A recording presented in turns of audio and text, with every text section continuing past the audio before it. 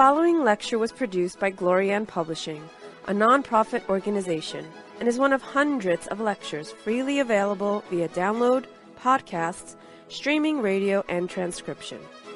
These lectures range in topic and complexity in order to address the many needs of humanity. We invite you to browse our library of lectures, books, courses, and articles to find teachings that suit you. Through the support of donations, Glorian Publishing has published 40 books, hosts international retreats several times a year, offers free online courses, and many other valuable resources, available to anyone worldwide. All of this has been made possible by the financial support of listeners like you. Your donations make it possible for this free public service to reach thousands of people every day. To make a tax-deductible donation in any amount, even anonymously, visit GnosticTeachings.org.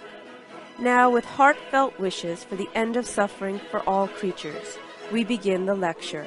May all beings be happy.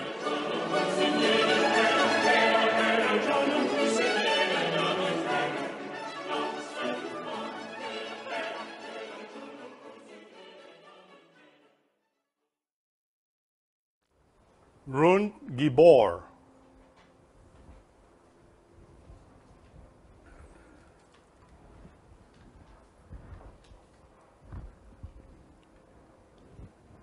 The Donum Dei is a gift of God. It is the fire of God.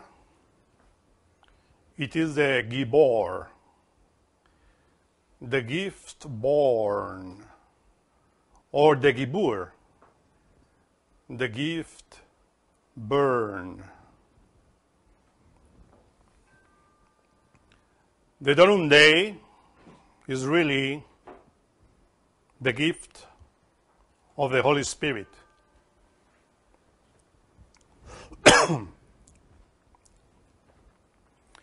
When we investigate the Rune Gibor, we find different shapes and different religions, different philosophies, but especially, of course, the Nordic alphabet.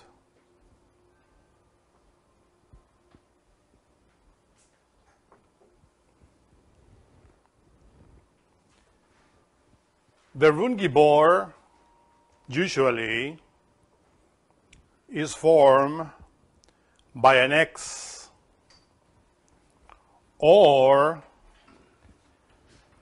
by the other rune that is called Ewas, that we spoke in the previous lecture,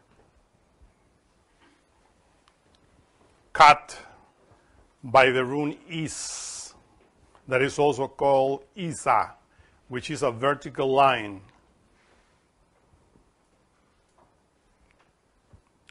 Also, the rune Gibor is formed by the rune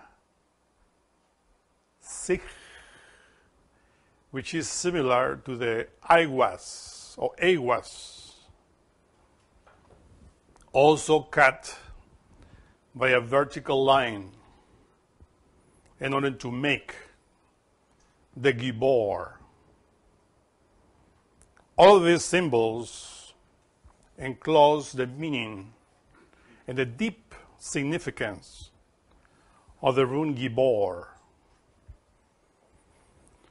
which of course in the Greek alphabet you find the letter Chi or Ki, which is an X, with which the Greeks write the first letter of the name Christ.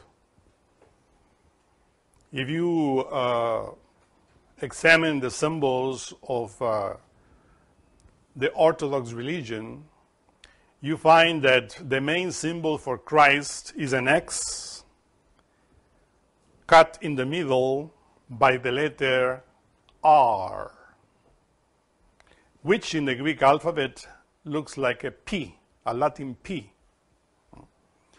So with that, they form the first letters of Christ. Chi and the other R. I don't remember the name in Greek. Rho. Yeah, the Rho. And that is very common. But also is very significant and profound that the letter chi, or the X of the Greeks, is also symbolized by another cross on top of it, which is really another Gibor, which is the symbol that we see next to these letters of the Nordic alphabet. The X, which has on top the other cross, which is a common cross, is forming the octagon, as you can see, that has 8 points, of forming the 8th pointed star. So the octagon is usually used in the Greek Orthodox Church for the baptismal font. It has always the shape of an octagon. That, of course, shows us the two cross. Also, this symbol is found in the flag of England. And also, just a simple X or a simple cross in the flag of Greece. Both countries are worshiping Saint George. Saint George, of course, is a patron saint of England and of Greece. And if you inquire why, especially in England, Gibor, of course, according to the runic alphabet, is the letter G. The letter G of Gnosis, the letter G of Glorian, because we have that sign in our website, which is the cross, circle, and circle it, or inside the circle. So if you examine then, this octagon is two crosses. In other words, two G's, which form the word George, because the two G's are in the word George. Now this George comes from Georgios in Greek, which means geo, or the earth, Ge, Gaia, the earth, and orgios, work, or worker. So when you read Gorgios in Greece, or Georgios, it means a worker of the field, a farmer, which is profoundly significant, because this is precisely what the Rune Gibor entices or encloses. The symbol of the cross, the horizontal line and the vertical line, is a symbol of the Sephira Malkut, which is at the very bottom of the tree of life. This symbol is feminine, because we always stated that Malkut is feminine.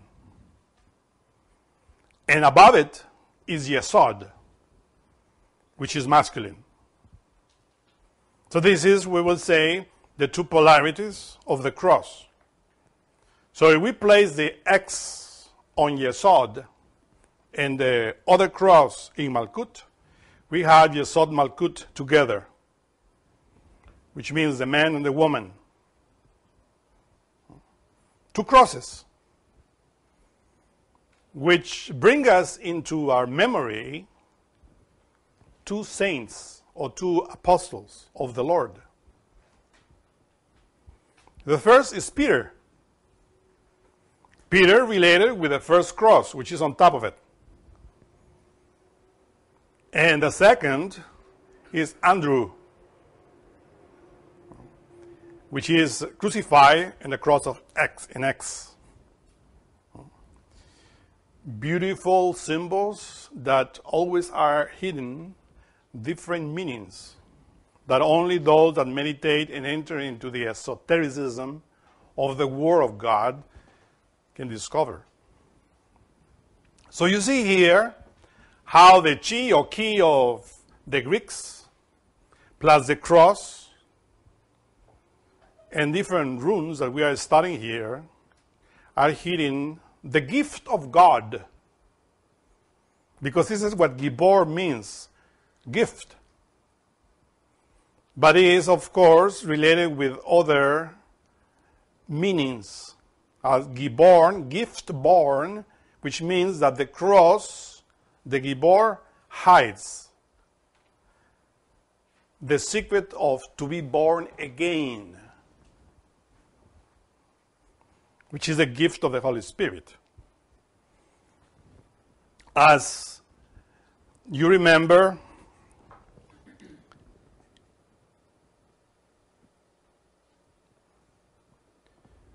the Master Samael on the Or, talking about the Rune Gibor, states, the electric force is a cross in movement, or the swastika. It is a continuous movement, the transcendental electricity which spins around like a vortex. It has served me in order to form the Gnostic movement. The cross in the profane and the profaners is not a swastika because the movement ends once they conclude the chemical copulation with the orgasm, between parentheses. On the contrary, in the Gnostic cross, the movement does not end because the electricity itself is transmuted continuously. The normal duration of the sexual work must be a minimum of 1 hour. In India, the degree of culture is measured according to the time span that the chemical copulation is endured. Whosoever endures 3 hours is respected and is a lord. The swastika in movement generates the transcendental sexual electricity from the revolution of the dialectic. So, of course, that's why this is called the Gnostic movement. Because we use the swastika, which is the Gibor. But let us study what the book of Revelation states. And the fifth angel sounded, and I saw a star fall from heaven unto the earth, and to him was given the key of the bottomless pit. And he opened the bottomless pit, and there arose a smoke out of the pit, as the smoke of a great furnace. And the sun and the air were darkened by reason of the smoke of the pit. And there came out of the smoke locusts upon the earth, and unto them was given power as the scorpions of the earth have power. And it was commanded them that they should not hurt the grass of the earth, neither any green thing, neither any tree, but only those men which have not the seal of God in their foreheads. And to them it was given that they should not kill them, but that they should be tormented 5 months. And their torment was at the torment of a scorpion, when he striketh a man. And in those days shall men seek death, and shall not find it, and shall desire to die, and death shall flee from them. A great chapter, verses from the book of Revelation, chapter 9, 1 to 6, which of course one wonders, who is the fifth angel? we were stating in different lectures that is Samael, and which is precisely in the Aztec calendar, which is called Tonatiuh, the very center of the calendar, that has as a tongue a dagger and shines like the strength of the sun. On top of that face of the center of the Aztec calendar, you find a horn, a thorn, that symbolizes that he commands the fifth horn, because it's up in his head. There are 7 horns, according to the book of Revelation, that the Lamb has on his head. The 5th horn is on top of the 5th sun, which is Tonatiuh. And of course, that is showing us what the 5th angel is doing in this day and age through the Gnostic doctrine. Remember that says, and I saw the 5th angel on it, and the 5th angel sounded. When you see the center of the Aztec calendar, you see the open mouth of Tonatiuh, breathing. In order to sound any instrument, in this case a trumpet, you need the breath. Of course, the trumpet is a symbol of the sound, of the doctrine, of the truth that is coming from the mouth of Tonatiuh, or the 5th angel, who is Samael. And the angel sounded, and I saw a star fall from heaven. Many times, in many lectures, we stated that Kabbalistically, the head is the heaven. So when we talk about heaven, we have to talk about the throat and the head up, in order to understand. What do we have in the head? We have the pineal gland, the pituitary gland, the brain, and all the forces, archetypes that the physical body has inside, and all of us have. But when we talk about this star falling from heaven, we read that in other verses, it is stated that to this star is given the key of the bottomless pit. Now imagine a key. Right. The star is coming from your face down to your body.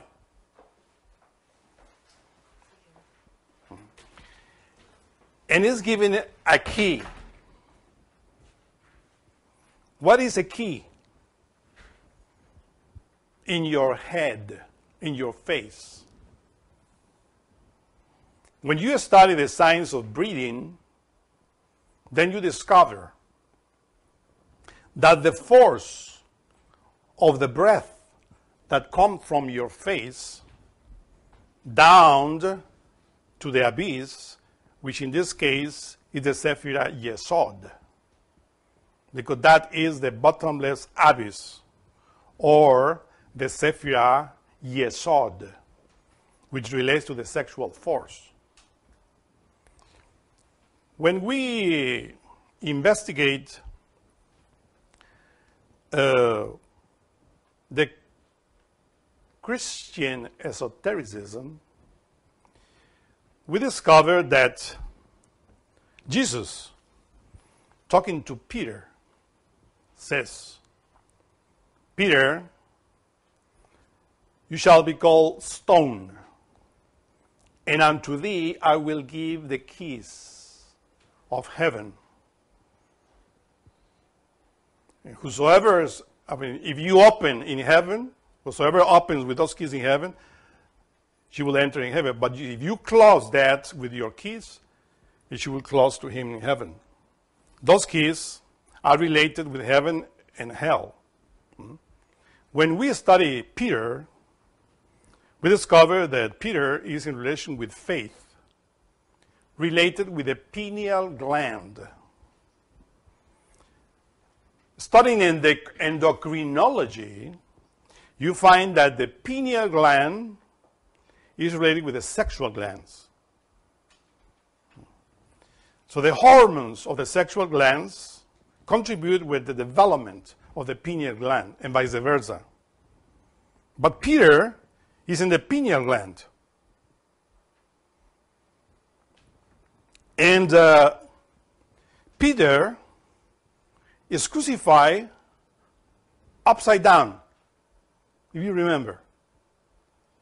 With this, is telling us that the signs of breath, or the breathing signs, should go down to Yesod.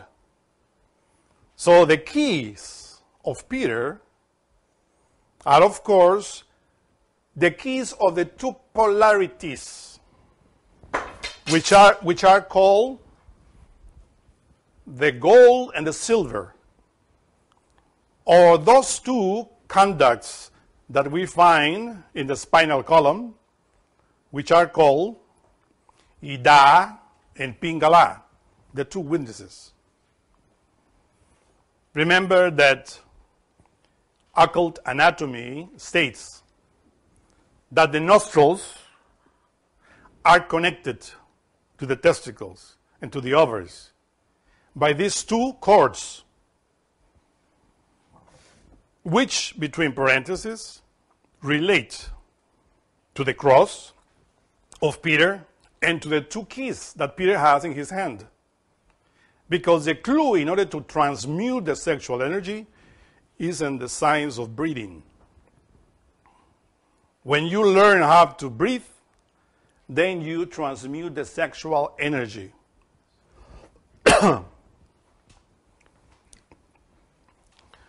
Especially when you are in a sexual act. It is very clear that when the couple are in a sexual act and they are not controlling the breathing system, the breath is agitated. And when they reach the orgasm, the type of breathing is, of course, increasing and increasing. So here, the Rune Gibor, which is the science of Peter, is telling us that the clue or the keys in order to transmute the sexual force is precisely in the science of breathing. This is precisely what we have to understand. That's why in the center of the Aztec calendar you see the face with an open mouth, and that ornament underneath the nose, which is telling the secret that in order to turn the Naui Olin, which is the crossing movement, in order to turn it, like the Master says, that the swastika served him in order to form the Gnostic movement. But that mystery is precisely in the science of breathing, because without the air, nothing can turn around. And the same is our own energy. Peter is telling us, when crucified upside down, that we have to utilize the breathing science, or the science of breathing, in order to transmute the fire that comes from the bottomless pit. With the angel, the fifth angel is precisely opening the mystery. He's teaching the science of Peter. And this is precisely the great significance. Now, listen carefully, because we are teaching about the Nordic alphabet. There are two runes related to the Nordic alphabet that form the Rune Gibor. First, the rune R. which is a rune related with the man or with a woman that works with the solar light, because R backwards is Ra. And this is something that you have to understand. It's not when you say this is the man, I'm not talking about the ordinary and common human being there that doesn't do this. Because the Master states that the swastika is a Gnostic cross in movement. The ordinary people, when they do the cross, the sexual cross, they just fornicate. They don't put the cross in movement. But the other part, if you see, there is another rune, which is called Kaum, which is a vertical line with one arm up, or two arms, but in this case, one. I want to show you one because this is what is called heaven. The rune means heaven. A line up in the sense of, you remember Hitler, when they said, "Hail, Hitler," and they just raised the arm like that. They were performing that rune. It's just called Kaum. It's a feminine rune related with the priestess wife. Many says it's the woman. No, it's not the woman. It's the priestess wife, which is the woman that knows about transmutation. So if you unite the Kaum with the R, and then you make the Rune Gibor, the priestess united with the man that knows to work with the solar light. This is how you see it. This is R, an open leg, and this is Kaum, the arm above, like the hail of the Nazis, which between parentheses, they knew about all these runes. I mean, Hitler knew about it and all the secret organization. I don't think that all the soldiers and all the German people knew about it. Right? But it's obvious that he was using those. If you observe the last speech of Hitler in YouTube or in any other part, you will see how in that speech he's using the rune Dagas, the rune Kaum, the rune Sich, the rune Ewas, and for his own benefit. While the people only do the Kaum. When they salute him, "Hail, Hitler!" He was receiving the energy, the force. And he was just taking it also with his extended hand and then breaking it in order to make the Ewas with his body. One hand, the left hand, was in his waist with a breaking, of course, because he put his hand in the waist, holding it with the thumb. He's making a breaking elbow, arm, or bent, yeah, right? A bent elbow. Yeah, no, broken is, he was right. It's a bent elbow. And the other hand, when he was breaking it, bend it like this, making it, the other part of the Ewas, which is the rune of the word. You remember the last lecture. I told you Ewas is like Eoams. The M is there, which is the W upside down. So the Ewas rune is the same Eoams, John, the word. And in that speech, he's using the word and with a lot of strength, but he's taking the force from his people. That every time that they say "Hail" and raise their arm, they are bringing the energy from heaven to the earth. And this is precisely the mystery of the Gibor. One arm is up to heaven, and the leg is to earth. What are you seeing there? Two rooms as well, called Kaum.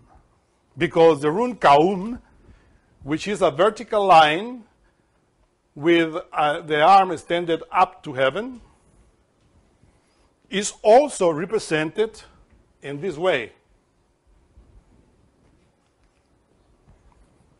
Two lines forming, of course, an angle, an open angle, like the angle that you see on top of the head of Tonatiuh in the Aztec calendar. Two lines opened, and of course the rune is on top of the head. But Kaun is like that, which means the rune of heaven.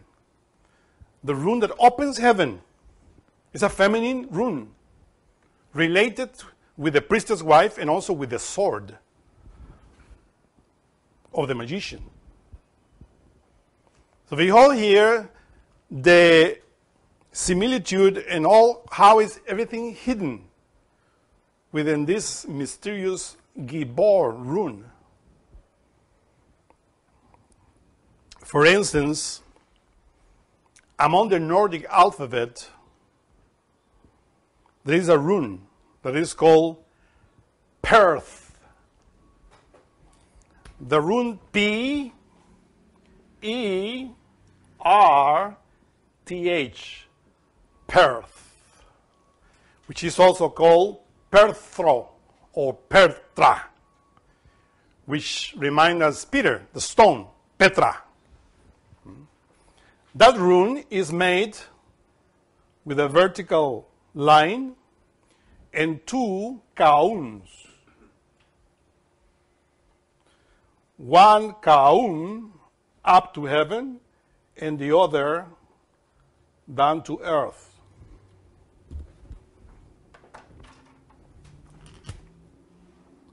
One down and the other up. This is how you form the famous rune Perth, which is the rune of Peter. And you said, what is this symbolizes? The vertical line symbolizes the spinal column, which is related with the science of breathing, where you find Ida and Pingala, because Peter has the keys of heaven. And that's why the first Kaun is open to heaven, but the second is open to hell, to the earth.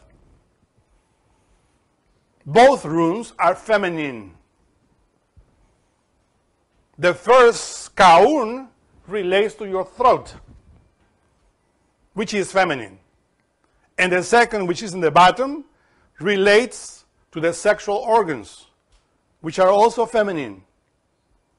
Because the mystery of this rune is that takes and gives. Takes and gives. So in order to take and give, you have to spin the Gibor. When you spin the Gibor, you see then 4 kaun in each angle, or in each open angle of the rune. You get it? So the rune Gibor is the mystery of the feminine force with the masculine, which is precisely the science of Peter, the apostle, that has the 2 keys. Because one key that is gold is man, and the other key that is silver is a woman. Ida Pingala. Because Peter, in the pineal gland, which is faith, develops with the transmutation of the feminine forces. You find in certain apocrypha gospels that Peter always talks against women, or is enraged against Mary. Well, Mary, the mother of Jesus, in Hebrew, is written with 2 mems. You said Miriam, Miriam. That's the name in Hebrew of Mary. Now, the word Miriam is Maim, water, with the only difference that it has the R in between the word Maim in order to form Miriam. It is showing us the Resh, the letter Resh in Kabbalah, which is the head, which is the head, which is Aries. And in the head, in the pineal gland, we have Peter, who is the one that controls the science of breathing, because he has the keys to open heaven.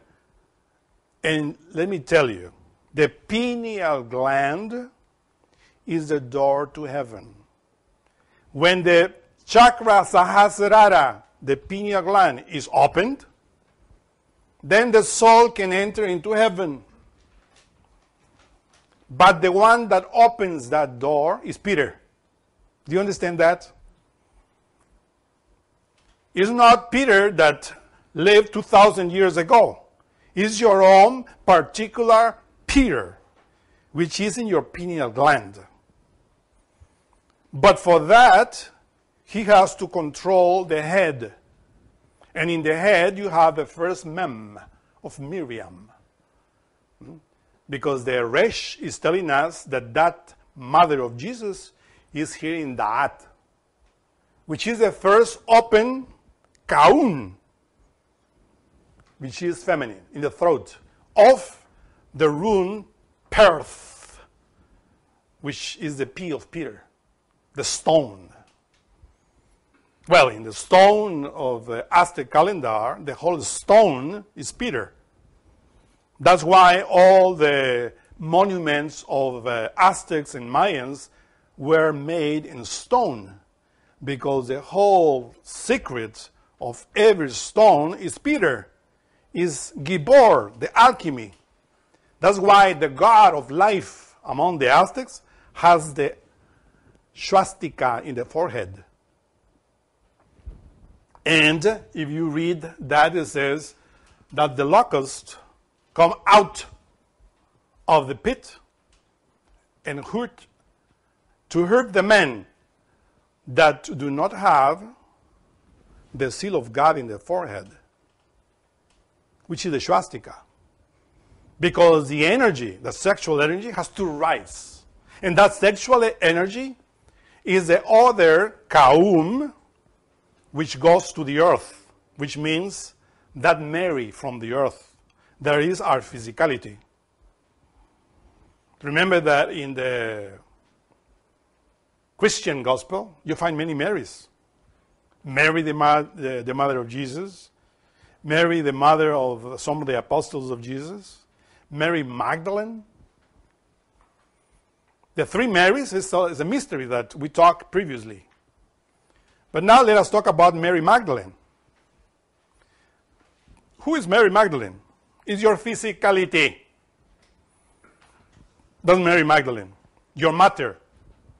Your sinful matter that has to learn, has to be holy. Whether you are a woman or whether you are a man. That's Mary Magdalene. And how do you do it? Through the keys of Peter. Because Mary Magdalene is a state that was a prostitute. What is a prostitute? A body that is a prostitute, a physical body, is a body that fornicates, that adulterates, that commits fornication, that squanders the sexual energy, that doesn't know how to utilize the Gibor. And that's why Peter says, this woman always intervened without discussion. And every time, it's what says the Pistis Sophia, every time that we want to give a solution to our repentance of the book of Pistis Sophia, Mary intervenes. Well, Mary relates also to the sich, the serpent that Moses put on top by the commands of Jehovah. That serpent that were healing the Israelites in the wilderness. That was also Miriam. So in other words, the science of Peter is related to two feminine aspects. The science of breathing that obviously relates also to the science of speaking the word. Because without the air, I cannot utter any word. And also relates to the sexual force, which is also feminine. Now you understand why Peter always blames the women. But he's not talking about the physical feminine aspect of any woman. He's talking about the sexual organ or the throat, which relates to the tree of good and evil.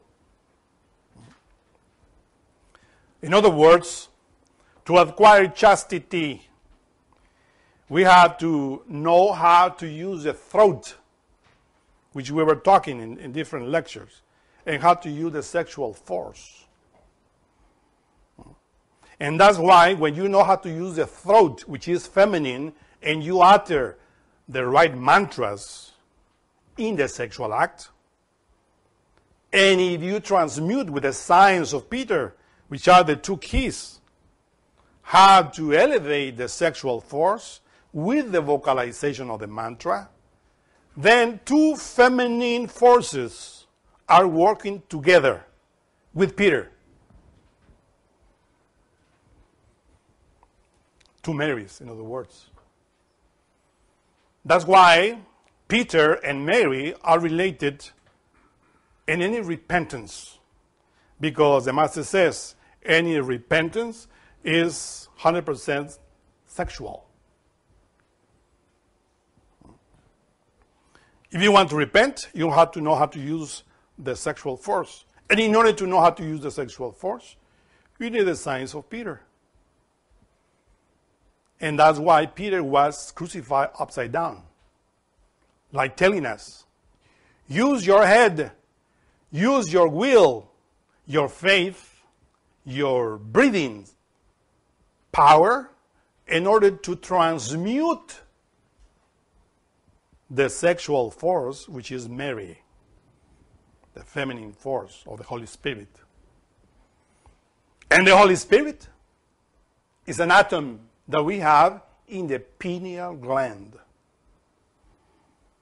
Now, listen carefully. There is another apostle that was crucified who was the brother of Peter, whose name was Andrew. The one that was crucified in the cross in X, in the Gibor. Andrew, the brother of Peter. Andrew symbolizes fortitude, strength, but not physical strength, sexual strength. Andrew is related with the kidneys. Above the kidneys, we have the suprarenal glands.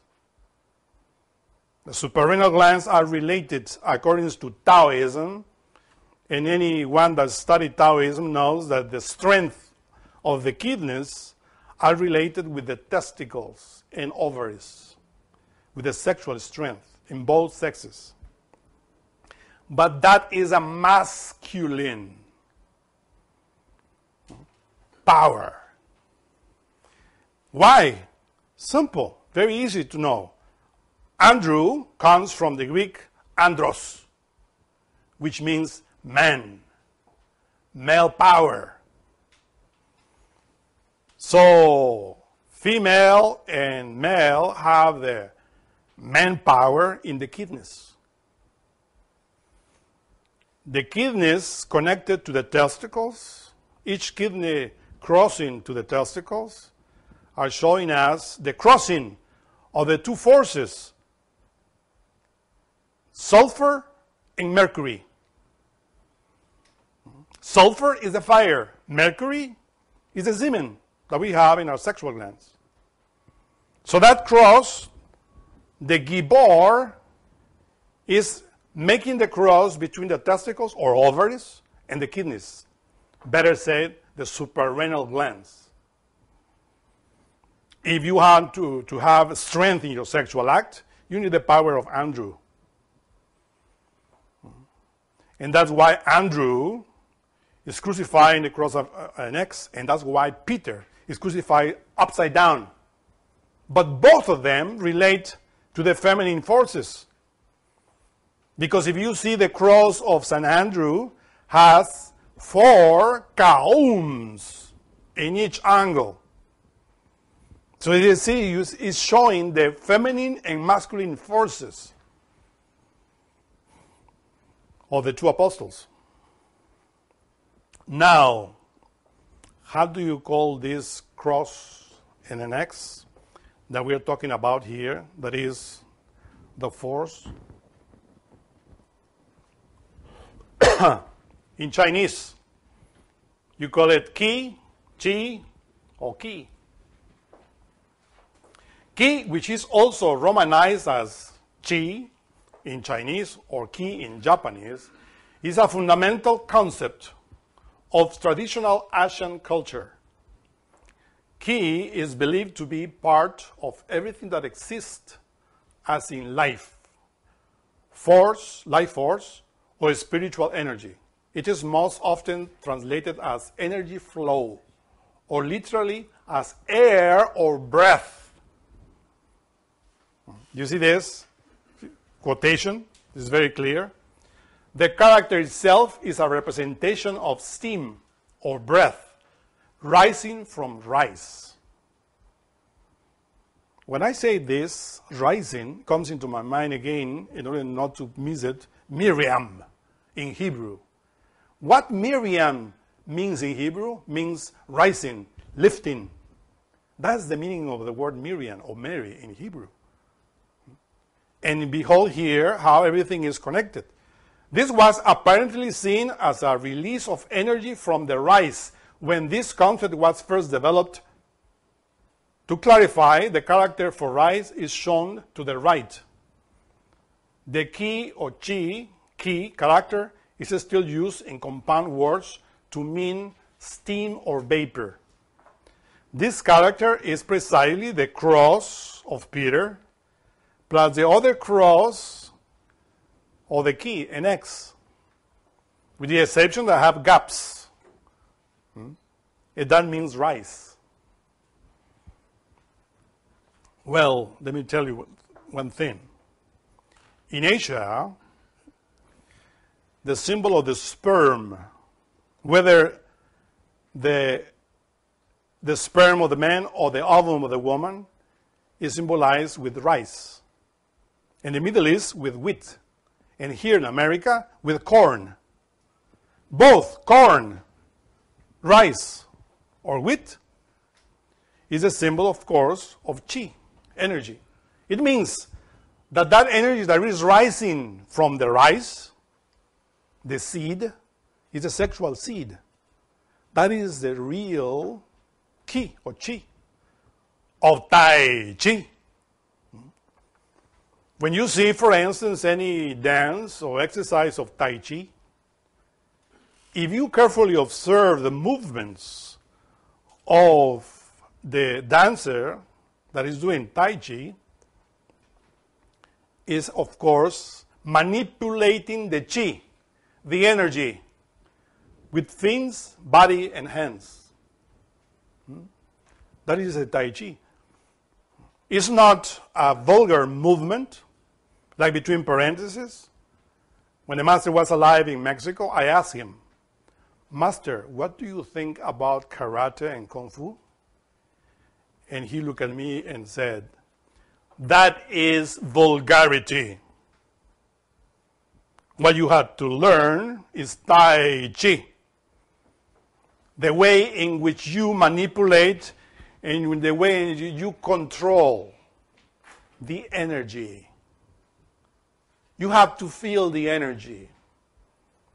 When you do the runes, you have to feel the energy. When you do Tai Chi, you have to use the energy. And remember this carefully. because this is what is called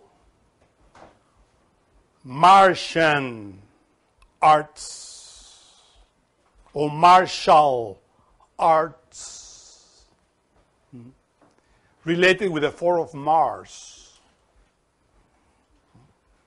Now in Kabbalah, it is something very important.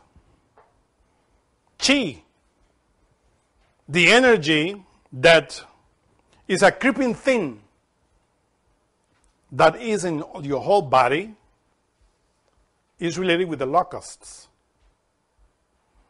When you observe that little animal or insect, the locust or the cricket,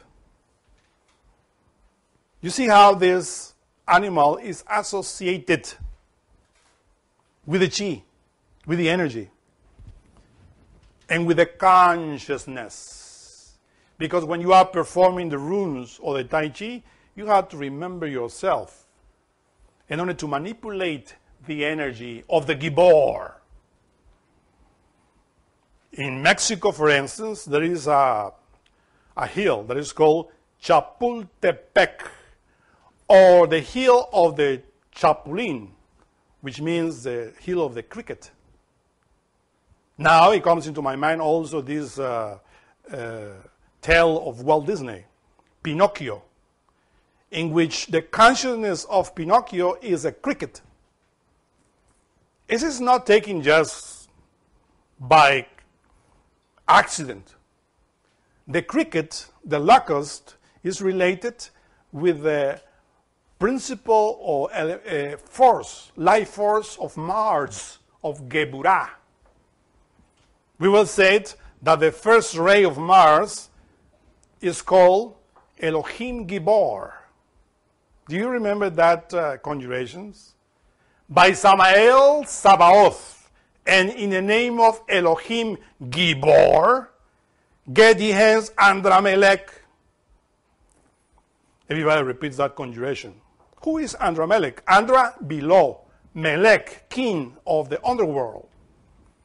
That's why Andramelech is placed in Malkut. Because Malkut is a physical body. Whether you work for Andramelech, the king of the underworld, or by Elohim Gibor, the positive ray of Mars. So Elohim Gibor is the one that turns the swastika clockwise. But all of those black magicians from the underworld turn the swastika counterclockwise. One, they go down into devolution, and the others go up to heaven. It depends how you turn the swastika. Remember that the wheel, the Gibor, related to the counterclockwise rotation, is related with the wheel of Zamzara. In the left, descent Tifond, devolving. And in the right is evolving Anubis. But there is the wheel of Samsara that turns mechanically. Hitler was using that counterclockwise, in the opposite way, unfortunately. But here, with Gnosticism, we had to learn how to rotate the Gibor clockwise. Because if we do it clockwise, then we receive the seal of God in our forehead, like the gods of the Aztec pantheon, and in our hands, which of course is the form of the Gibor. For instance, when you want to defend yourself against the negative forces, Master Samael says, point with the left to the earth, and with the right, bend and make an elbow. So with the hand, you are pointing heaven. And that is the Gibor. And after that, you bend your left knee on the ground, and the other, you just bend it. That makes the sign of the swastika. to defend yourself against the negative forces. It's what the Master Samael taught in Mexico. But all of these runic movements have no meaning or are worthless if we fornicate. You can learn all these movements of the Gibor, but if you don't transmute, you will have no chi. And that chi is precisely the igneous principles of Geburah. You see the name there begins with G. Geburah. Gibor. And that's why the Master Samael gives the secret of Gibor, or the crossing movement, which is the way in which you put an activity, that creeping thing, which is the energy, in your flesh and in your sexual organ. Remember that Genesis states that in the sixth day, God created all the creatures from the earth. Remember that the earth is a physicality. He created in the sixth day Behemoth in the solar plex. He created Haya, which is translated as beasts, but it means life. Created life, Haya, Behemoth, and also it states there, that creeping thing, that creepeth. Well, that creeping thing is precisely the particles of Geburah, which are called locusts or crickets. Part of the consciousness that comes into your body. When you practice Tai Chi, you have to learn how to feel that creeping thing that is in your flesh, that is in your hands, that is in your head, that is in your feet, in your legs, and you move until you feel the energy. And you combine that with breathing, the science of breath. You get that? So that's precisely why the fifth angel is related with locusts. People, when they think locusts, they don't realize the mystery of that. They only think about insects. But they don't know that in Kabbalah it has the meaning, the hidden meaning of the life energy. For instance, how do you call the life energy of Chesed, which is in the other side of Geburah? You call it fish. So when you talk about fish, because fish is Chesed, because Chesed is water. But Geburah is fire that goes to the earth. So when you feel the fire in your physicality, in the sexual act, you feel it in all your body, especially in the sexual organ, which is a sense of touch. That is the force of Samael. That is a creeping thing that they call locusts, that the ordinary man don't know how to use. And they create Kamaduro and Karmazaya, a karma that endures 5 months. That they want to die psychologically, and they cannot because that karma is related with non-negotiable karma, Kamaduro or Karmazaya. But when you know, when you are transmuting, then you are controlling. That's why it is stated that the locusts hurt only those people that do not have the seal of God in their forehead. Meaning that they are not transmuting the sexual energy. They are not sublimating the sexual energy to the head. They are not utilizing the keys of Peter in order to be born again. Because Gibor means gift of born with the cross. But also is Gibur, which means the gift of burning yourself in your psychological defects. You have to know how to utilize that. Every time that you want to annihilate an ego, you have to utilize the cross of Peter and the cross of Andrew, which is the fortitude. The two crosses there, which form the baptismal cross or the baptismal font and Greek Orthodox. And you know that a newborn baby goes there and he is baptized in order to receive the strength of the Holy Spirit. But the Holy Spirit is masculine in the pineal gland, it's Shiva, and is feminine in the sexual organ. And in the pineal gland is faith, masculine faith. But there in the sexual organs is femininus, feminine. You know the word?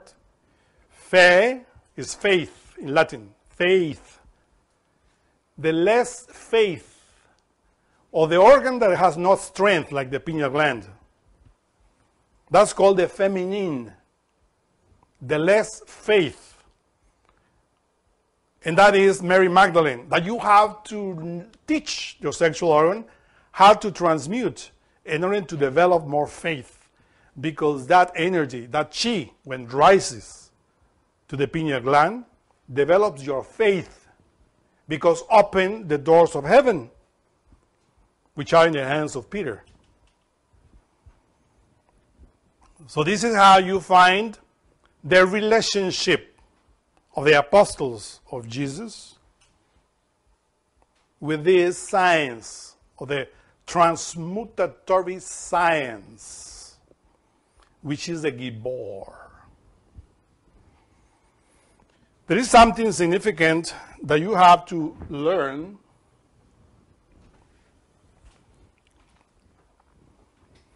The Master Samael says, Peter, Patar, with his radical letters, knows very well that the key of repentance is in sex. The three radicals letters of Peter, Patar, PTR, only the power of the Spirit can comprehend the words of the intimate Christ. It is necessary to receive the Donum Dei in order to comprehend the science of the great work. The true repentance has its foundation in the sexual mysteries. Peter is the one that has to express the idea of repentance in the midst of his brethren. The brethren of Peter are the autonomous and self-cognizant parts of our own individual being. Archetypes that we have. But Peter is in the pineal gland, together with the atom of the Holy Spirit. The Sahasrara chakra, related with Keter, the crown. So that's why Peter is the first. Without Peter, we cannot be born again, because he gave us the science of breath, of the breathing science, in order to know how to transmute, because it has the two keys, the two polarities. And also Andrew, with his crossing X. But here, look, we have here this god which is called Xochipilli. He is an attitude of meditation, looking up to heaven and doing this mudra. The finger, the index finger, touching the thumbs. You might think, oh, that is a mudra from India. No. This is also from Mexico. It's touching index and thumb together. And it's a position of meditation, which is called the Padmasana. But of course, you see that the knees are a little bit up, lifted up. Why? Because he is showing us the two bones. You remember the sign of danger, the two bones with a skull? Well, imagine that the face of Xochipilli is the skull, and the two bones in cross are the two legs that are making the Gibor. That's called Xochipilli. Prince flower, or child flower is also named. If you study that, you will understand why in the Aztec calendar you find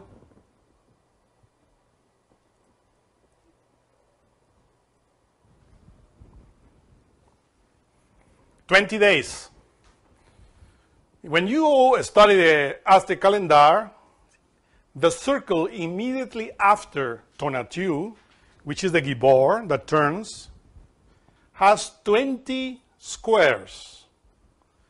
The 20th is called Xochitl, which means flower. The 20th. Kabbalistically, 20 is resurrection. So what is this sign telling us after the rotation of the Gibor in the center of the Aztec calendar? It's telling us that we have to reach resurrection in the fire and resurrection in the light. That's why it is stated in the Pistis Sophia in the beginning of the book that when the Master Jesus appeared to them, the apostles, is after his resurrection, after his ascension. It says 11 years after his resurrection. When you study that, if you are esotericist, you know that Jesus appeared to the apostles after resurrecting from the fire and resurrecting in the light, which are related to the 7 radicals, the 7 initiations that all of us have to develop. And that's why that arrow, which is the horn on top of the head of Tonatiuh, is pointing to the 20 resurrection, but also pointing to the number 1, which is a crocodile, the first. To those ones that do not succeed, they turn not in the 20, but in the 21. You see? 21, the other rotation, the 21 is precisely the fool. Who is the fool? The one that does not disintegrate the ego. That is the fool. After reaching the resurrection in the fire and the resurrection of the light. In other words, after reaching the first mountain. Because we are talking here about the revolution of the sun, which is Tonatiuh. The sun is Christ. It's a force of Christ that is giving that impulse in order for us to be born again and to receive the resurrection in the fire and the resurrection in the light. Now, related to this 21 and 20 is something significant that the Master Samael gave in a lecture related with the times of the end. He said, you will see what will happen between, you see, 1982 and 1992. The first 1982 makes the addition of 20. The second one is 1992, which is the addition of 21. In between is 10, the wheel of Samsara or the wheel of the Aztec calendar. This is a very Kabbalistic statement. People that do not understand what a master of Kabbalah teaches, they think, oh, the master was talking about the year 1982 and 1992. No, he was not talking about that. He says, you will see what is in between those years. What is in between those years? Well, this is the horn of Tonatiuh that is pointing up to the other mystery which is here at the very top of the Aztec calendar. You find the date 13 Cain in the Aztec calendar. You see? 13 Cain. If you count the little dots which makes a day, are 13 dots. In the middle of a symbol, which means the Cain. That's Cain. It's similar to the symbol Xochitl, but it's not. It's a Cain. Cain is the spinal column. meaning the work with the will, the spinal column, all the signs of the transmutatory signs, in relation with death. That is in between.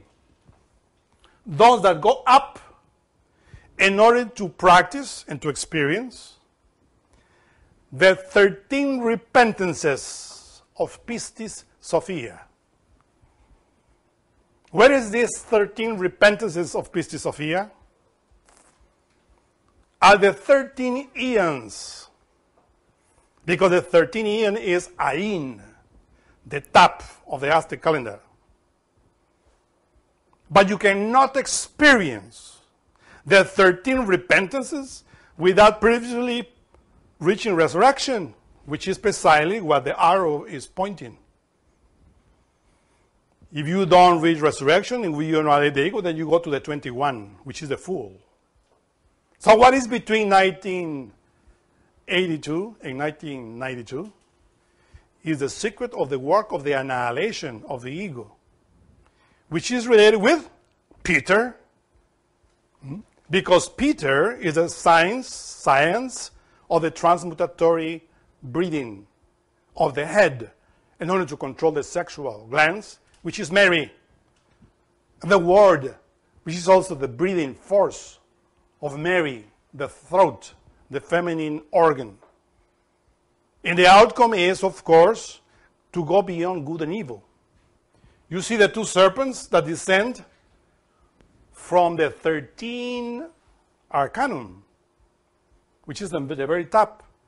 In the left descend the Kundartiguador, and in the right descends the Kundalini. This means that you will descend to annihilate the ego, whether in the right, whether in the left.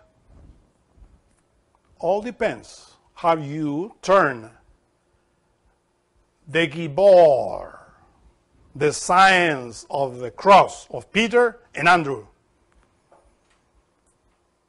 If you don't annihilate your ego willingly, and then, of course, 21 begins to the left, and you descend to the involution or devolution, in which the earth will annihilate your ego in hell.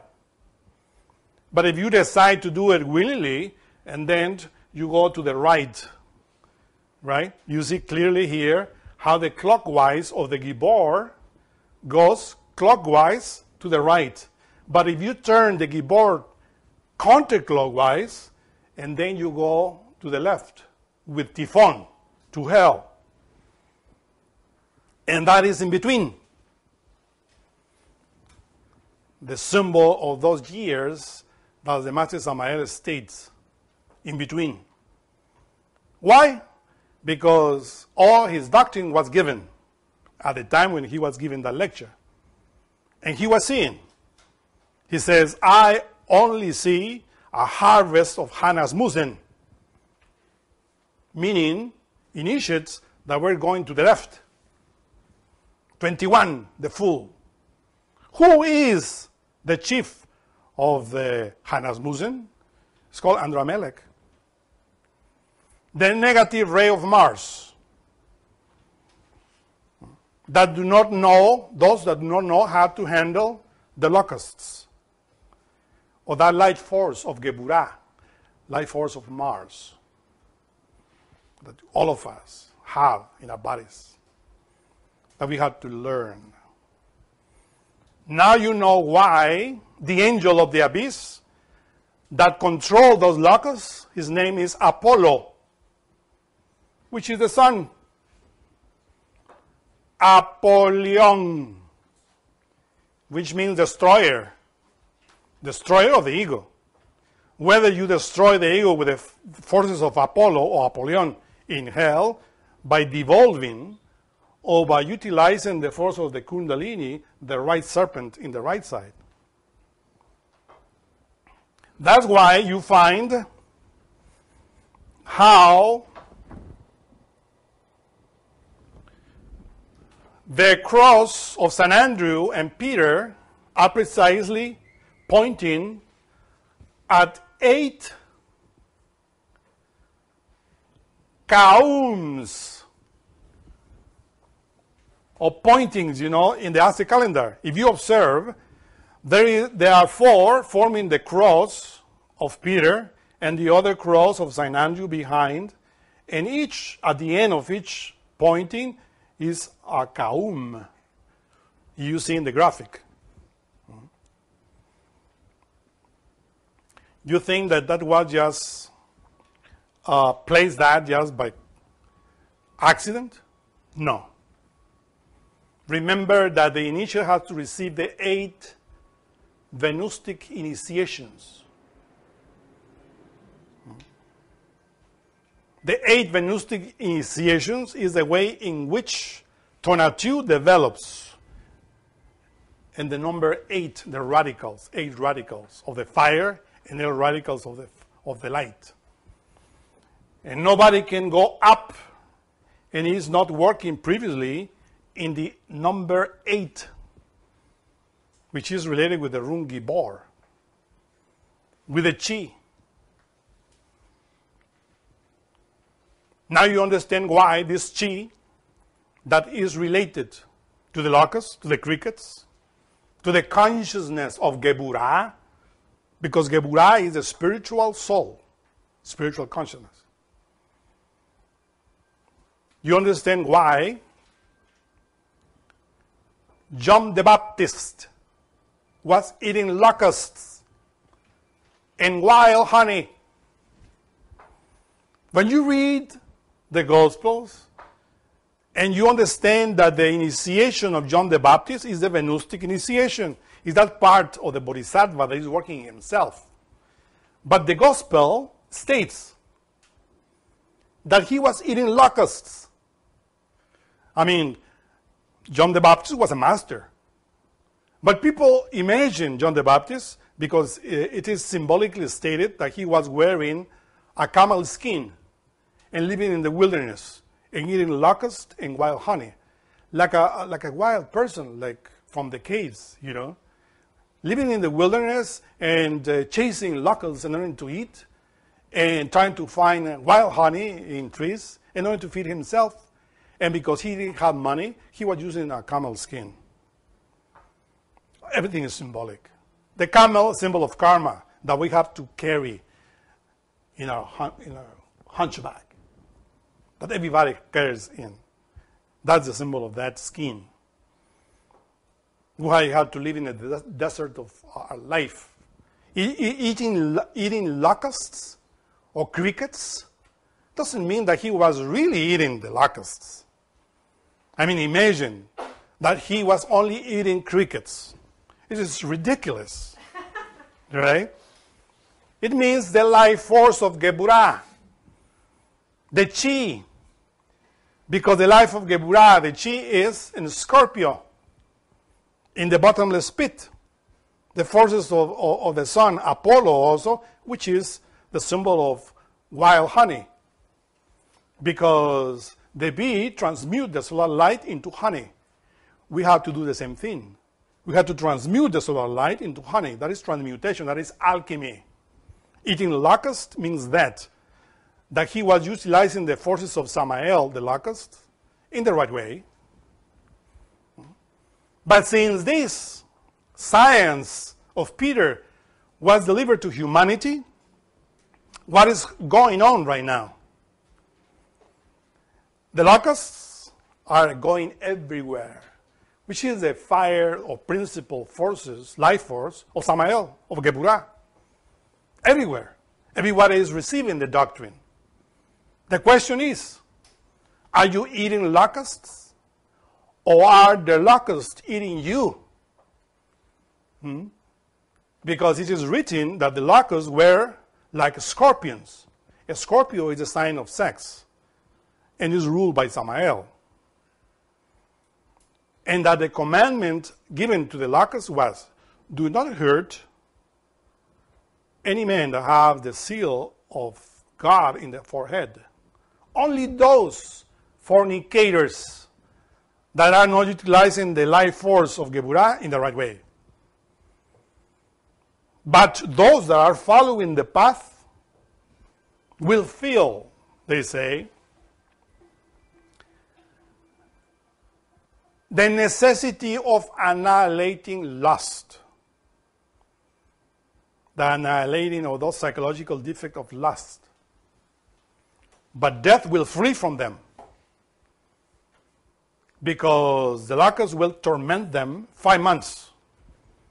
5 is karma, meaning that fornication is in relation with kamaduro and karmasaya.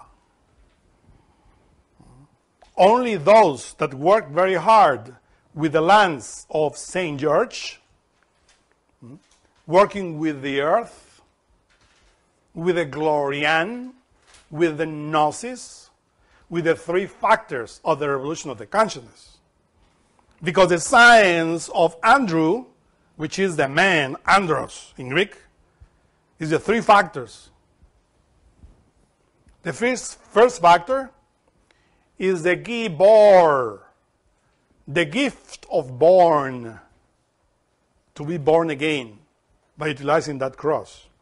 The second factor, the gift burn, the Gibor, the science of annihilating the ego and experiencing those tortures that Andrew experienced on the cross in X. But there is another meaning for Gibor. From that Gibor, we find the word give. We have to be generous. Generosity. Do you inquire about the meaning of that word? Come from genes. When you give from your own genes, you are generating dharma. And that's why we always insist. The third factor, if you don't give, you don't receive. That's the law of the Gibor, the rotating cross. You give, you receive. You give, you receive. But if you only receive and don't give, you are greedy. You see there, again, the G. Greed is precisely those that want. Or give me more knowledge. I want more, but you don't give. That's why in the website we put donation. Because I want you to develop. But we don't want to force you, because there is a lot of organizations, philosophies in the schools that are asking for donations and making parties with it. We ask for donation in order to print books, in order to have the website, in order for you to develop. But if you are tied to your pocket and you don't give, how are you going to receive? The Gibor, the crossing movement, is mathematical. And this is how we experience. Why I receiving this? You see, for instance, the meaning of the rune Perth. I was investigating the rune Perth of Peter. No information, is secret. Well, I sit down, I said, God, give me the secret of the rune Perth, and I will give it to the public tomorrow, if you allow me. Then I sit down and I fall asleep meditating. It was a cricket whispering into my ear the meaning of Perth. The cricket is my consciousness, united with my God and with Samael, the 5th archangel.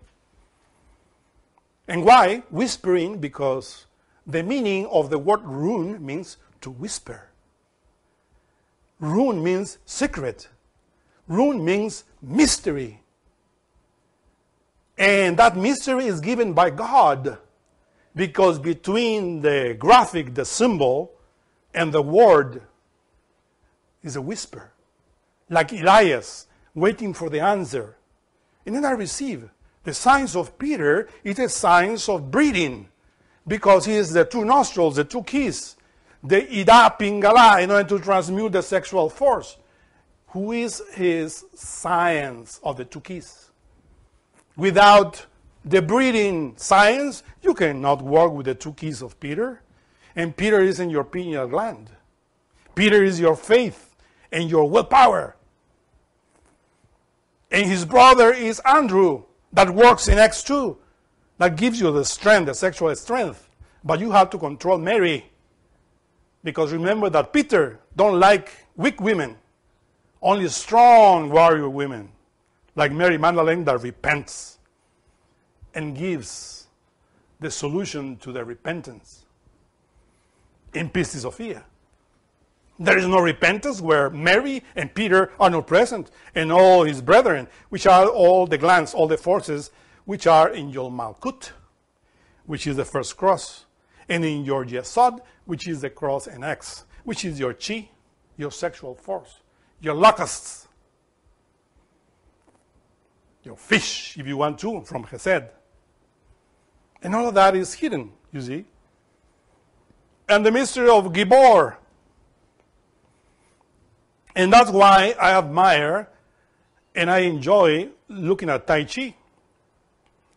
Because they are manipulating the Chi, the force of the body, marvelously. But the clue is also to control the Chi of the sexual energy. Because if you don't go to the center, to the bottomless pit, which is your sexual force, you are wasting your time.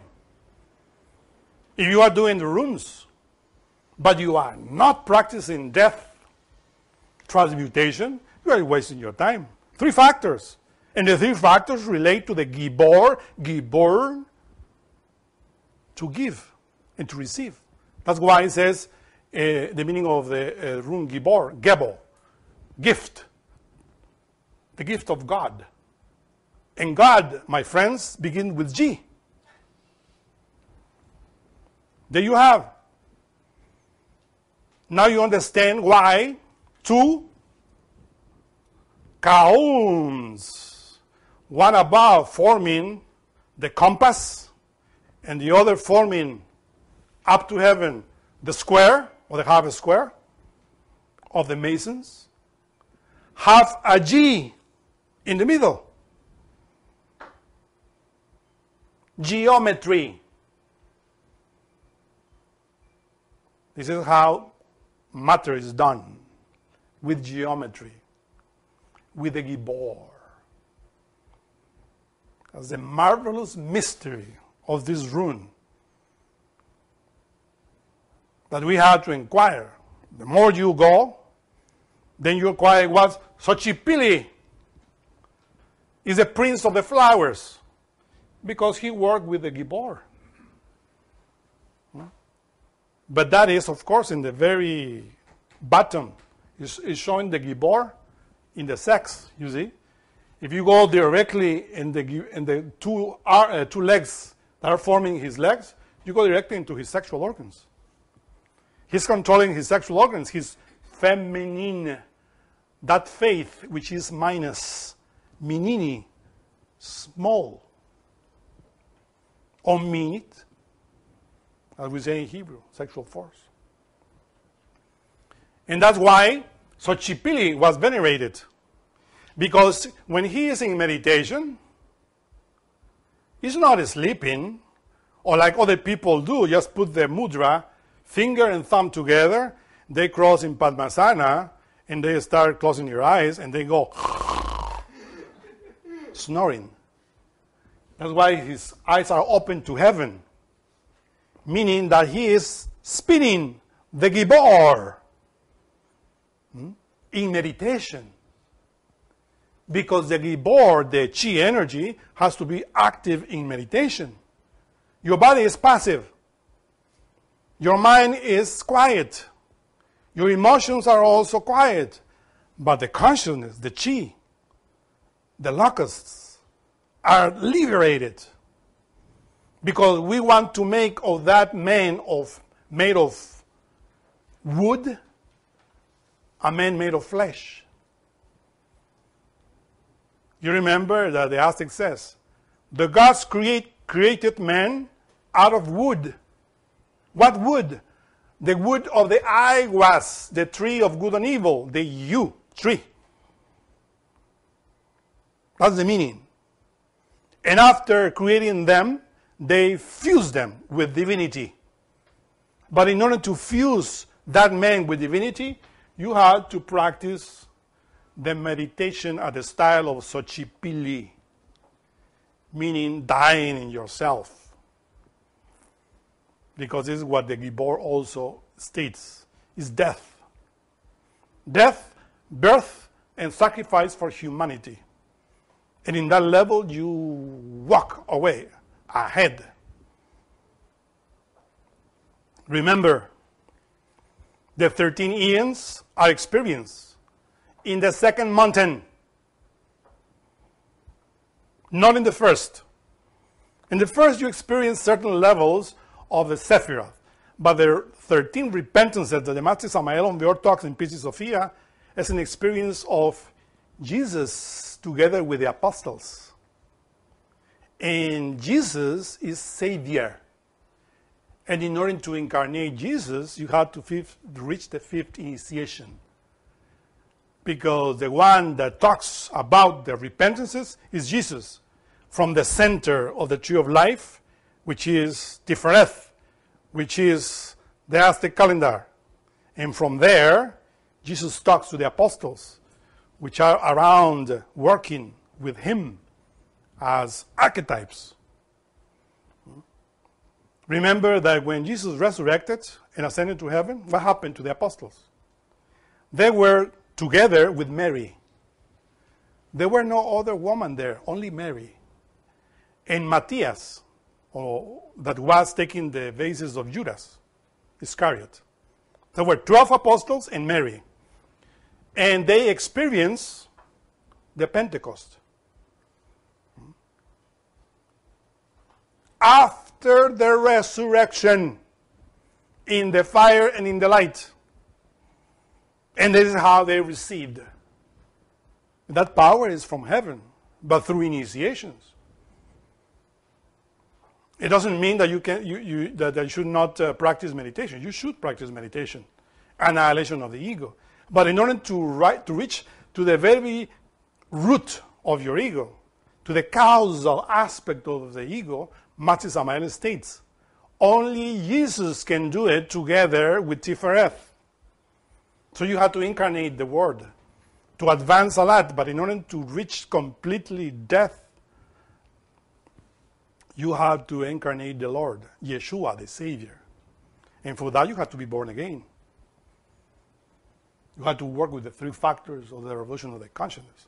That's the mystery of Gibor, Gebo, gift, generosity, the three factors of the revolution of the consciousness.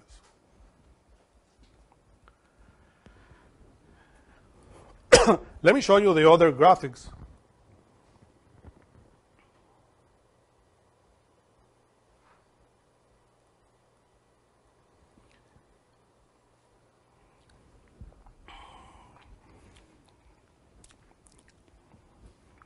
Practice that the Master Samael gives in the book The Doomed Aryan Race, which is a Christmas message. He states, after you, as Xochipilli, concentrate and meditate in any ego that you want to annihilate, any defect, any error, then you have to make the rune Sich. The rune Sich is easily to make. First, you sit down. First, kneel down. Second, sit on your heels in the Muslim style. Third, extend your arms to form the horizontal beam of a cross. You see there? In that position is hidden the Gibor. The extended arms is a cross with the body. But the body seated in the Muslim style is the Sich, which is the rune of the Divine Mother. In that position,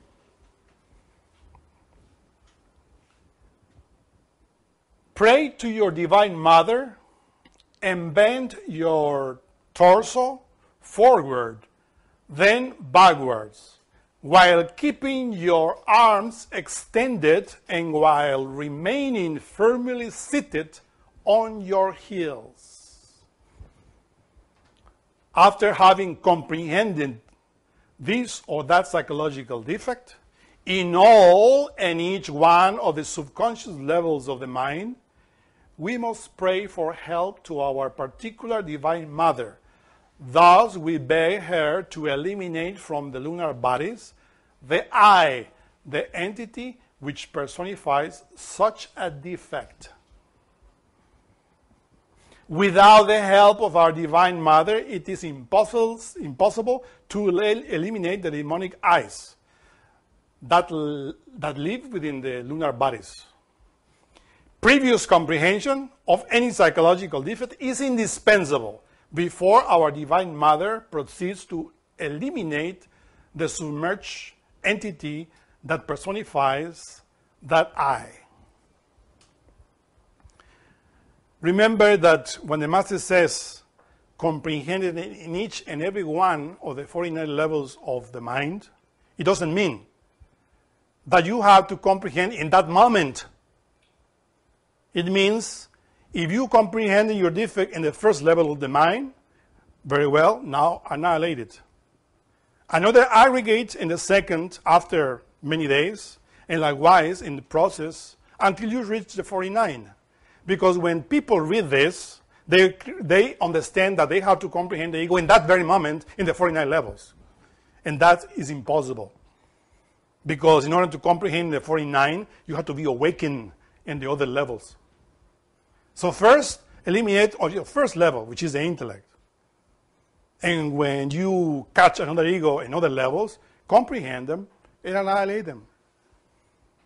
And in that position is how you ask to your Divine Mother.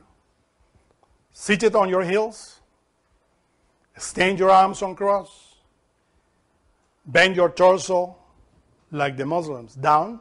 But remember that the Muslims, they don't put the arms in cross. Here we are putting in cross in order to make the movement of the Gibor related with the Divine Mother. Because the cross that we are doing with the extended arms is the Gibor. And the Sikh, which we are forming with the body, is the rune of the Divine Mother.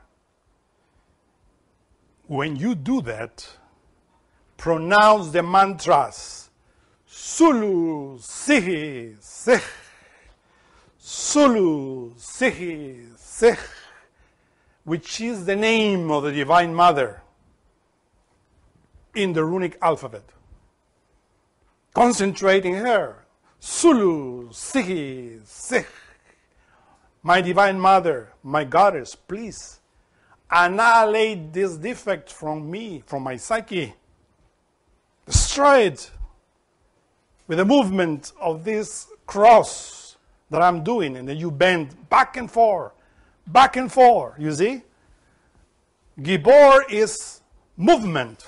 Remember that. Sulu, Sihi, Sikh, moving backwards and forwards, without moving your butt from your heels. Just the torso. Don't lift your butt. That doesn't work like that. That's the position precisely of this practice that the Master Samael teaches in the Do Marian Race. If you don't have the book, you can read it there.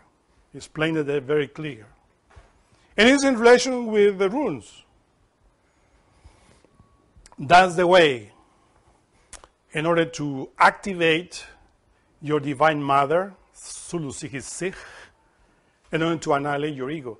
Previously comprehended in any of the 49 levels of the mind. This is how you advance. This is the practice of the Gibor. First, to be born again, and for that you have to practice sexual magic with the signs of Peter. Then this practice that we are teaching you, meditation at the style of Xochipilli, in which you are activating the Gibor in order to comprehend yourself, your chi, and finally doing that practice of the annihilation of the ego, which is Giburn, because you burn your ego with that exercise. But you have to first to transmute your sexual energy. And third, be generous. Don't be selfish, because the selfish doesn't advance in this path. That's why every initiate was always given and given and given the Gibor, the gift of God, until God will give you the Donum Dei, because the Donum Dei is a fire of the Holy Spirit that develops in different levels in accordance with your work and your level of being. Can I ask a question? Questions? Yeah.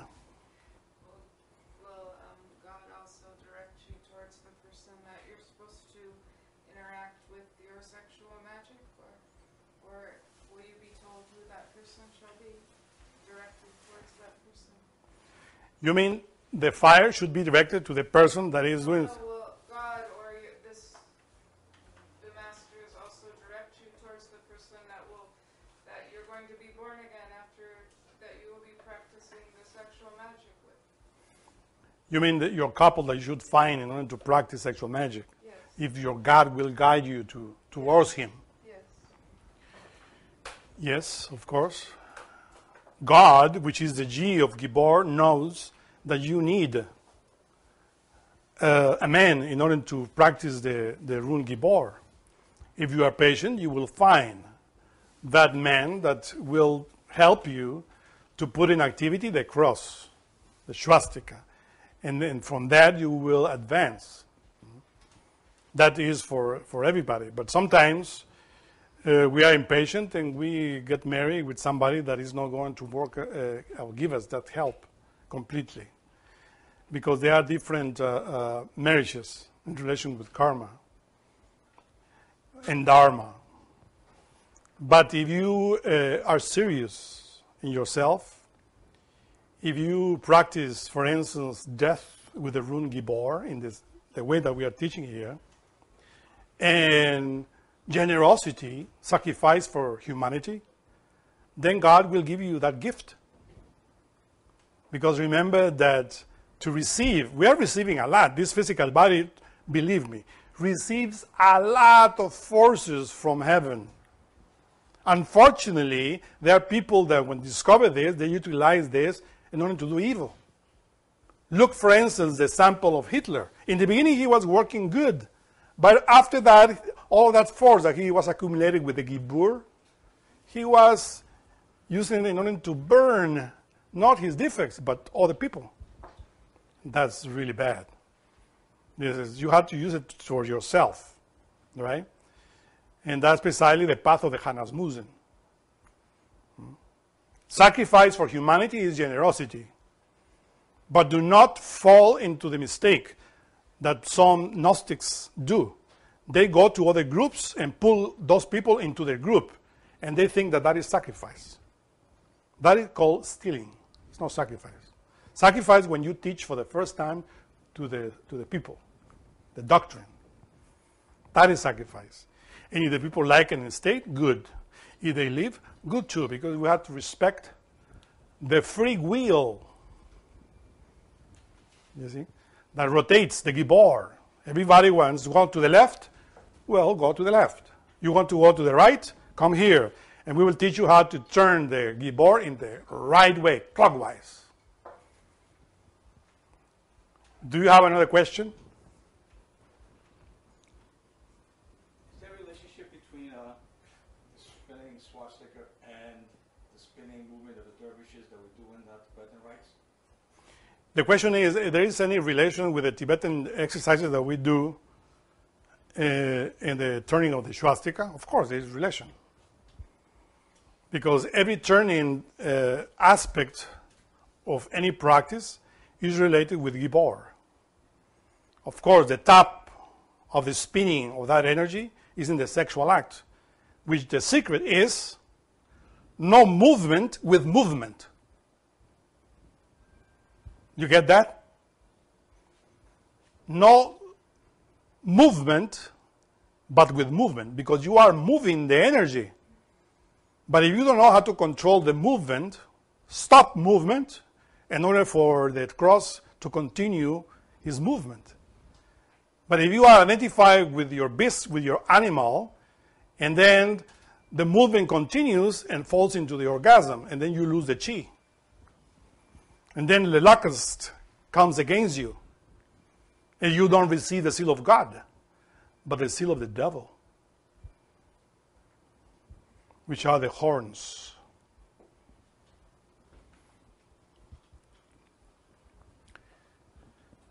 Yes?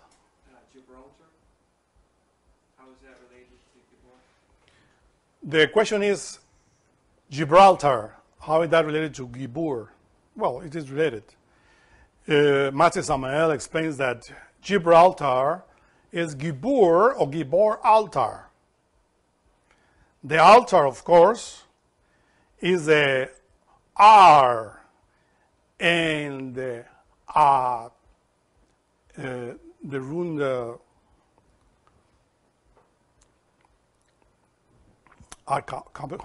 Kaum, the rune Kaum. It is singular, you see, for instance. What is an altar? Simple. Look. R is the man, the solar man that is practicing the transmutation. That is R, the son of the sun. And Kaum is the priestess wife. United together are the Arcanum, or the Arcaum, the secret Arcanum, sexual magic. That's the altar of God. There is other altar which are related with the work of the, the rituals, masses, in all religions. That altar is also related with Peter, the force of the heart. That's the altar, your heart, that you have to place in the sexual act in order for the swastika to turn clockwise for your own benefit. In order for the Naui Orlean in the center of the Aztec calendar to turn to your advantage, in order to go up to the 20th day, which is Xochitl resurrection, and go after that, the resurrection of the fire and the light, into 13 Cain, which is the symbol of the serpent, 13, the way in which the Divine Mother destroyed the ego. Yes? Was the actual rock of Gibraltar used for rituals? Well, Gibraltar was used in order to teach what we are teaching here to the initiates. That was the secret. But in order to receive in ancient times, you needed to awake your consciousness first. Now we are giving all of these secrets publicly. Very difficultly. Because they are symbols that you have to study. That's why it is necessary for you to have all the letters, the runic letters, and see all the symbols of the runic letters. Why sometimes are in this way and another way. Those runic letters are also in the Aztec pantheon, not only in the European pantheon. What question do you have there? How are we to breathe correctly to circulate the chi? Correctly to circulate the chi when we work with the three factors. When we work, I say, how and in which way we direct the chi correctly. How are we to breathe correctly? Oh, to breathe correctly. Well, you have to learn how to breathe. That is necessary.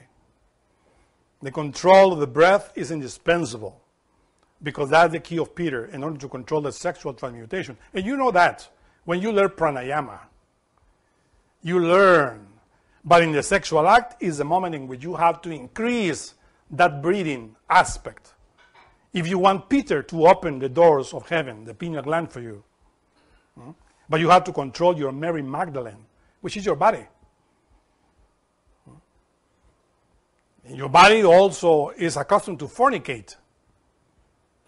So, of course, you have to apply a lot of time in order to teach your body how to breathe.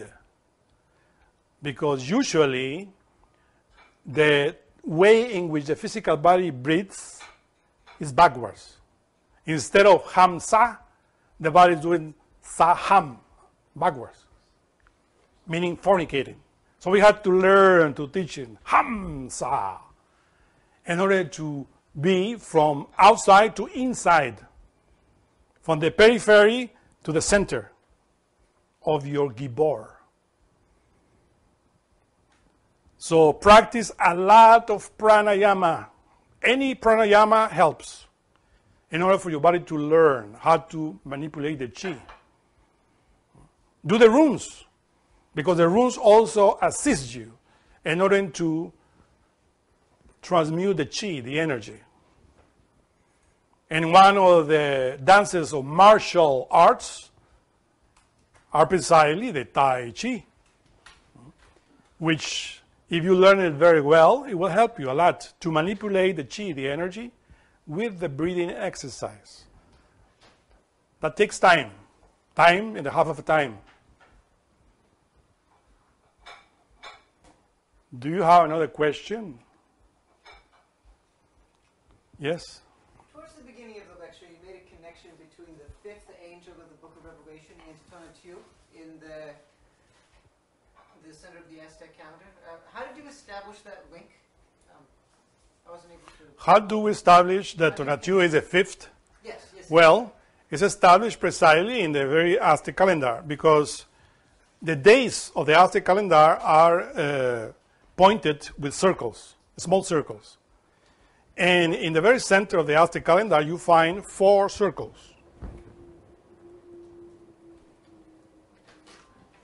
4 circles.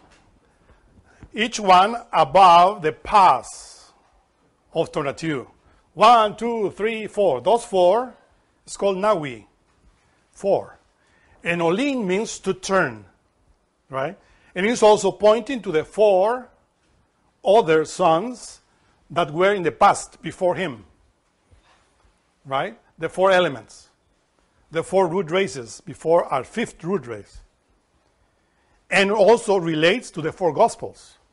Gospel of Matthew, Gospel of Mark, Gospel of Luke, Gospel of John. Those are the 4 Gospels, or the bodies that we had to control, the 4 bodies of sin. And in the middle is Tonatiuh, the 5th, because we are in the 5th root race. So Tonatiuh, of course, that's why it's called the son of movement. Because this symbol that is here is in relation with one of the symbols around the 20 days that are around him.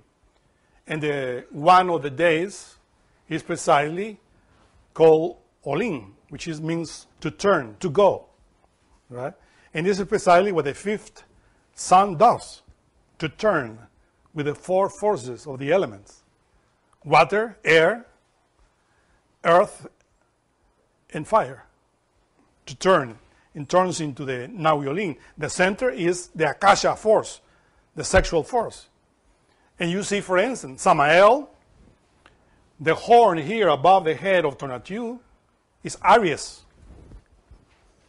Aries is ruled by Samael, which is the 5th mighty ray of the 7 horns. So this horn is the 5th horn, because it belongs to the 5th sun. And Samael also ruled Scorpio, which is the sexual force. See? Aries and Scorpio. You see there? That's why to Samael was given the keys of the bottomless pit, because he is the 5th Apollo, the 5th sun. Apollyon, Tifereth. Because when Samael unites with Tifereth, which is the center of the tree of life, behold Tonatiuh working. Right? And this is all the mystery of the center of the Aztec calendar, which was made, of course, by masters, which knew about the runes. Because we can continue talking here. There's a lot of mysteries there. 8 kaums around the sun, 8 forces. And you find that in Greece and Middle Earth. So, I mean, this is the mystery of Tonatiuh, the 5th son, whose name is Samael in Hebrew. Olin.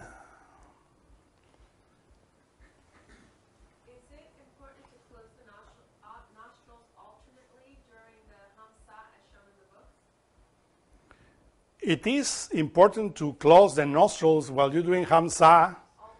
Alternately. No, Hamsa no. No, this is only for Ton Sa Ham, Ton Ra Ham, which is the Egyptian pranayama. When you use Hamsa, you just transmute without touching your nostrils. There are many types of pranayama, but any pranayama helps. Because remember that the face in the center of the Hasta calendar is giving us the clue. The nose is related with the breathing force. The mouth with the word. You pronounce Ton Sa Ham, Ton Ra Ham, or Ham Sa, whatever mantra, is uttered with the word. And that's the mystery. And the nose, your ears, and all of that, if you study and you meditate in that, believe me, the cricket will tell you a lot. Yes? Of the books that you are publishing here, what one do you recommend starting with? What book do I recommend in order to start in relation with this lecture? Well, study the book of runes by the Master Samael, The Magic of the Runes. That will be related with the Master explains about the runes. I extended here about the Gibor, right? Because the Master gives only synthesis.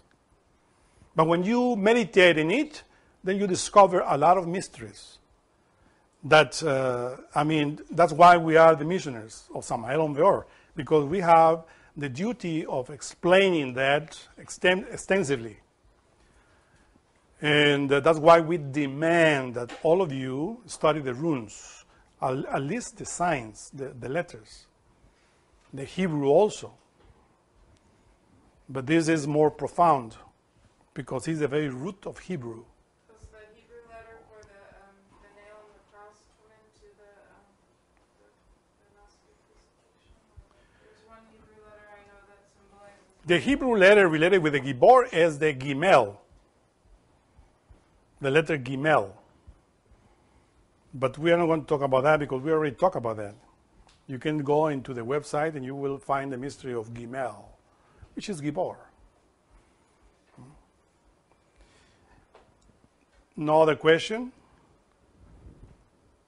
Thank you very much.